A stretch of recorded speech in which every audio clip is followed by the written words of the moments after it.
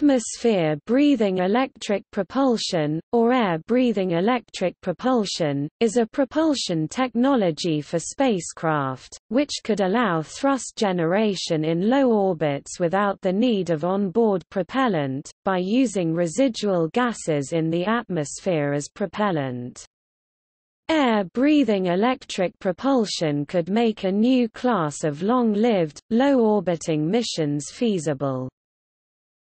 The concept is currently investigated by the European Space Agency and the EU-funded Discoverer project. Current state-of-the-art conventional electric thrusters cannot maintain flight at low altitudes for any times longer than about 2 years, because of the limitation in propellant storage and in the amount of thrust generated, which force the spacecraft's orbit to decay. The European Space Agency officially announced the first successful RAM-EP prototype on ground demonstration in March 2018.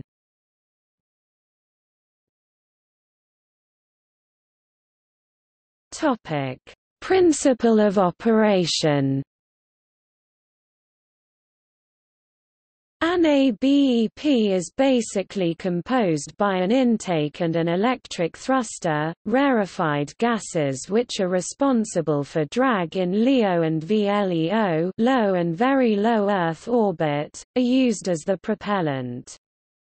This technology would ideally allow SCs to fly at very low orbits without the need of onboard propellant, allowing longer time missions in a new section of atmosphere's altitudes.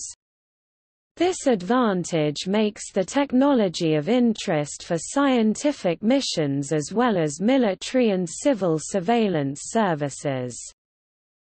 A special intake will be used to collect the gas molecules and direct them to the thruster while maintaining their velocity and pressure. The molecules will then be ionized by the thruster and expelled from the acceleration stage at a very high velocity, generating thrust. The electric power needed can be provided by the same power subsystems developed for the actual electric propulsion systems, likely a combination of solar arrays and batteries, though other kind of electric power subsystems can be considered. An ABEP could extend the lifetime of satellites in LEO and VLEO by compensating the atmospheric drag during their time of operation. The optimal altitude for an Earth-orbiting ABEP is approximately 200 kilometers. This technology could also be utilized on other planets with an atmosphere and sufficient solar irradiation, such as Mars and Venus.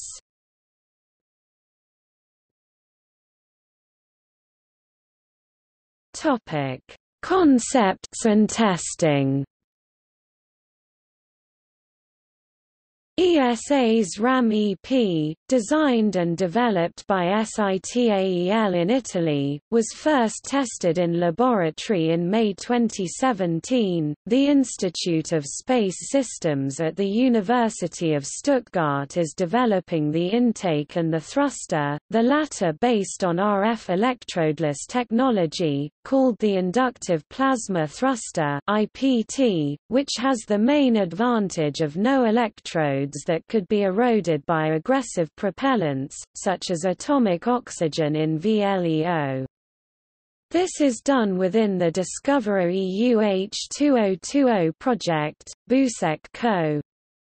Inc. in the U.S. patented their concept of an air-breathing Hall effect thruster (ABHET) in 2004, and with funding from the NASA Institute for Advanced Concepts, started in 2011 a feasibility study that would be applied to Mars ABHET or MABHET, where the system would breath and ionize atmospheric carbon dioxide.